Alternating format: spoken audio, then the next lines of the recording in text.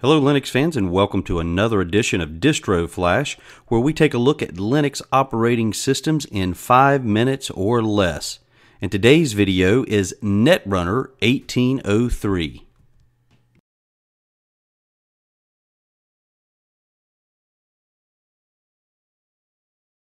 Ever trying Netrunner, and so far the experience has been a good one. In keeping with the Distro Flash 5-minute time limit, we're going to jump right over to the Netrunner website and take a look here at 1803 Idolon. If you're looking for a Debian-based Debian-based distribution with the latest and greatest from KDE, this is certainly one that I would say to add to your list. Now they have another version which is an Arch/Manjaro-based version, and that's a rolling release, whereas this is more of their core desktop version. So you're going to see KDE Plasma 5.12 with a Qt of 5.9 and a recent kernel here at 4.14. And we're looking at Firefox Quantum 5801 as well as LibreOffice 6. You're going to pull in your packages here from Debian's test repo. Now what you will not find in the selection of software here is anything that's proprietary. It's all free and open here. Just want to point out a few interesting things. By default, you had uBlock set up under Firefox, so found that interesting.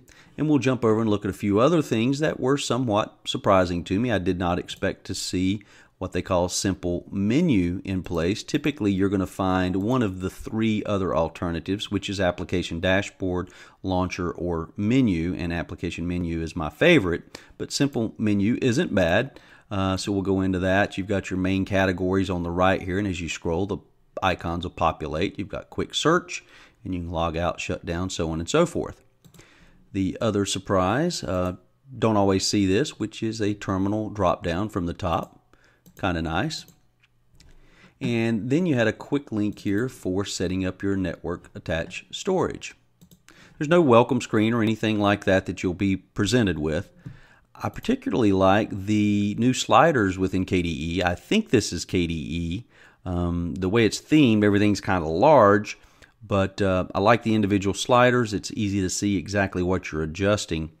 And since this is the latest version of KDE I've kind of run through, because I'm running as my daily driver Linux Mint, it was nice to see this. So in keeping with the 5-minute time limit, I'm just going to kind of pop through a few things here. Typical file explorer, which is Dolphin, which is phenomenal as far as file managers go. And let's quickly go through and look at some of the surprises in the software. So you're going to use Discover for your application management and updates. No surprises there.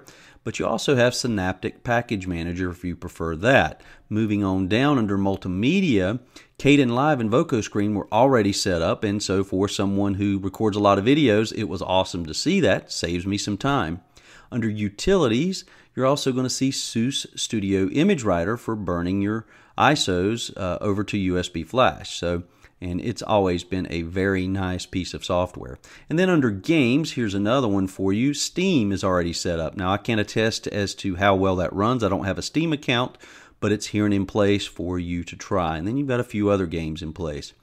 So overall, it's a fairly light package with the exception of more games than I expected to see. It's been very snappy. The only negative that I can throw out is that the font rendering is not on par with, say, Linux Mint or Ubuntu.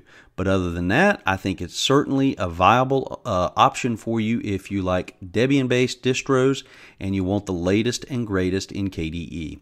As always, thanks for watching.